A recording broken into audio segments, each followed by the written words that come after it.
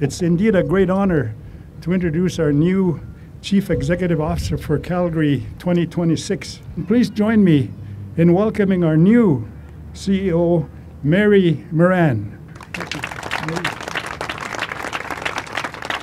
I'm extremely humbled and I'm honored to stand under the cauldron of the 1988 Olympic Games and do what I can to build on the incredible vision of some of Calgary's greatest leaders of more than 30 years ago, whose effort has left a positive impact on every corner of this city and every corner of this province.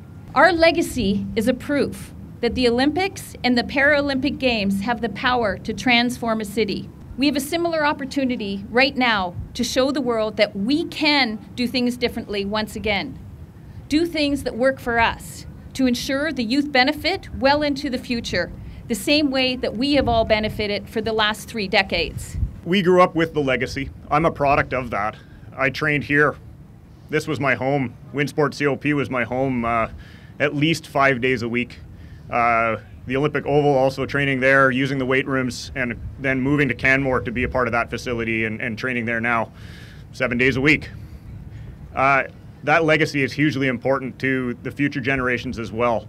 And that allowed me to become Canada's most decorated Winter Paralympian.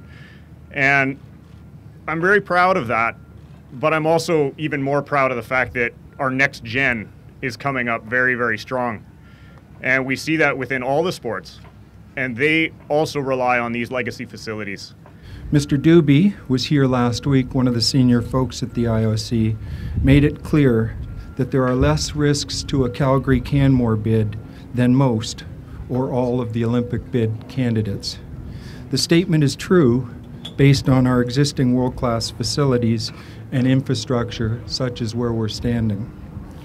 We have an advantage with our legacy still in place, and Calgary and Canmore can do these games our way with a volunteer community that is second to none.